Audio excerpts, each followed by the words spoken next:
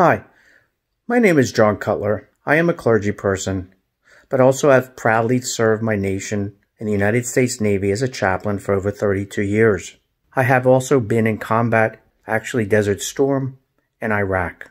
And I have also been a Republican for most of my life.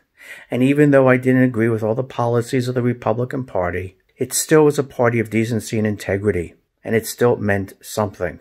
But with the recent election of Donald Trump, I can no longer support him and the Republican Party because he is a man of moral bankruptcy. When he first mocked the reporter who was disabled, I knew at that moment that this would be a man who could never be a true model and a leader of our nation. Year after year, day after day, he continues to mock, make fun of, and degrade people, especially minorities, women, immigrants, people of color.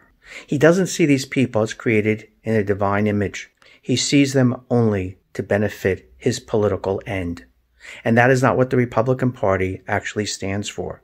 I'm also very disappointed with the party for not standing up and having a moral voice against his behavior. As such, I could no longer support the party nor him because of their silence and because of his moral bankruptcy. Therefore, I have no choice but to vote for Joe Biden.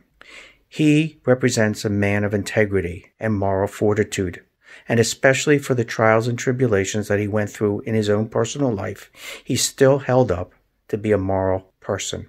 And that is the reason that I will support him. And until the Republican Party regains its footing with a sense of integrity and moral fortitude, I can no longer support such a party or a president.